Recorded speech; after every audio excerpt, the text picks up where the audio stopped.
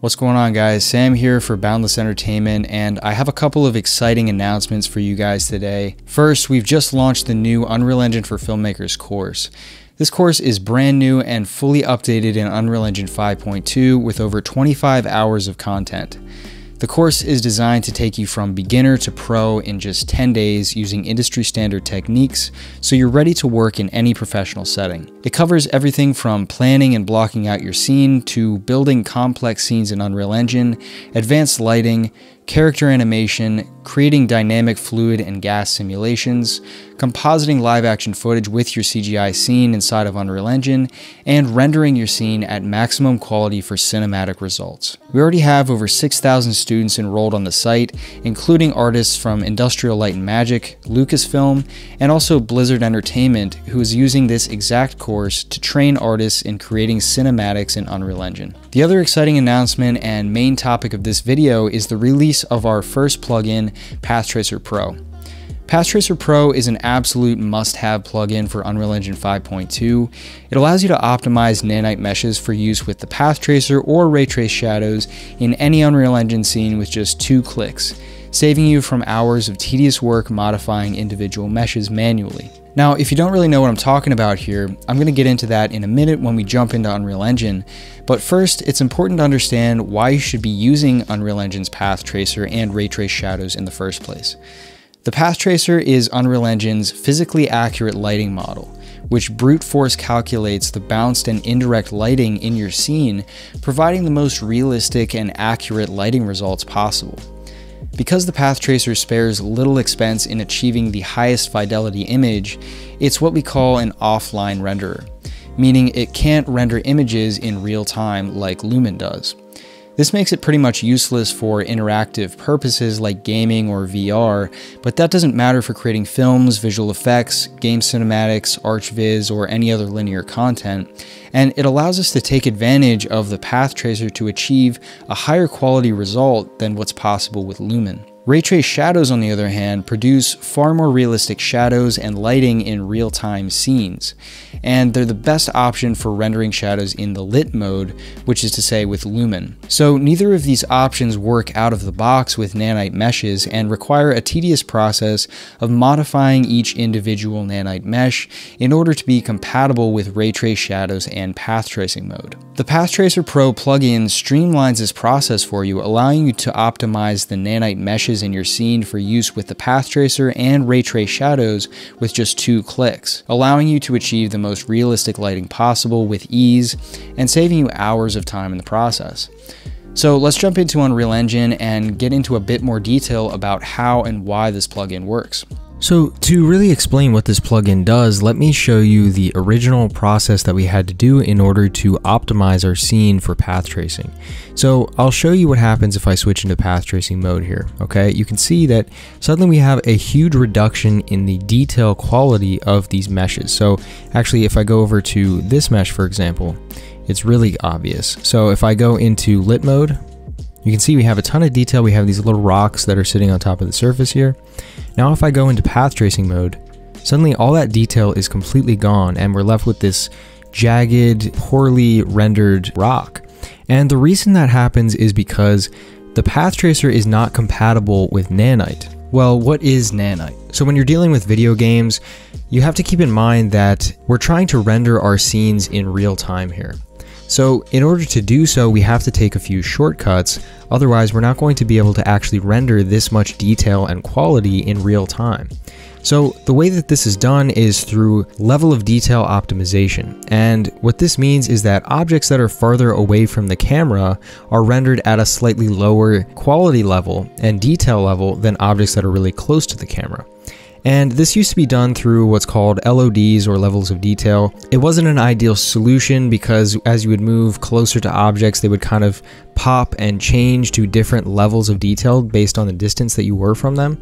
And if you've played any video games, you've probably noticed this in older games. What's amazing about Nanite is that it actually allows us to make those level of detail changes as we move through our scene, but it's completely seamless. And it does this through a way of processing the triangles and polygons on each mesh in the scene. And it's pretty complex, but what's important to understand is that Nanite is not compatible with every feature inside of Unreal. Specifically, it's not compatible with the path tracer. And so when you switch to path tracing mode, you lose all of that detail that has been imported with your Nanite meshes, because Unreal isn't utilizing Nanite in order to render these things because it can't. It's not compatible with the path tracer. It's also not compatible with ray traced shadows, and if you've ever noticed, you get some kind of weird funky artifacts on your geometry sometimes when you're using ray traced shadows in your scene. So how can we fix this problem? So I want to show you the way that we used to fix this, and I want to show you the way that we can fix this now with the Path Tracer Pro plugin. So if we click on this mesh and we double click on the static mesh down here, if we look, now we can see that we have the full level of detail because we're in lit mode in this preview window. What we would have to do in the past is go down here and change this setting called fallback relative error down to 0. And then we'd have to click apply changes. And then we have to wait for it to actually load the mesh and apply those changes. Now, that loaded very quickly for me, but this is not the case when you are first doing this process. So I already had changed the fallback relative error in my project, so it was already preloaded, and it allowed it to make this conversion very quickly. However, it normally takes between 30 and 45 seconds for me on this computer, which is a very good machine and runs Unreal extremely well. Usually takes about 30 to 40 seconds for it to actually load when you make that change. And you can't do anything in the editor while it's loading. You know, you have to click apply changes after you change the setting, and then once it's done, you can X out of this, and now you can see that it's working.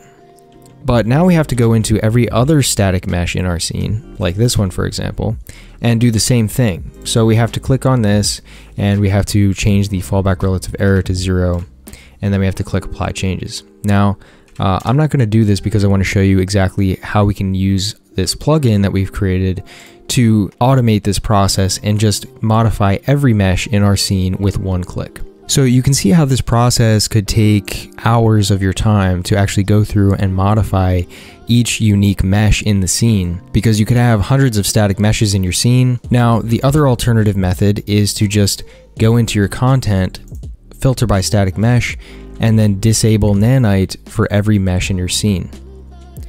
And you can just disable Nanite. However, the problem with this is that then when you go into lit mode, you are not going to be able to utilize the benefits of using Nanite, and your computer is going to suffer, and it's going to be difficult for you to render your scene in real time and navigate smoothly through your engine if you don't have Nanite enabled for your scene. So Nanite provides a ton of huge benefits, and then also when you're rendering your scene, if you choose to render using lit mode, it's very nice to have the flexibility to switch back and forth between rendering with lit mode or rendering with path tracing. So if you disable Nanite in your project, it's not going to allow you nearly as much flexibility, and you're not going to be able to take advantage of all of the great benefits that Nanite has to offer.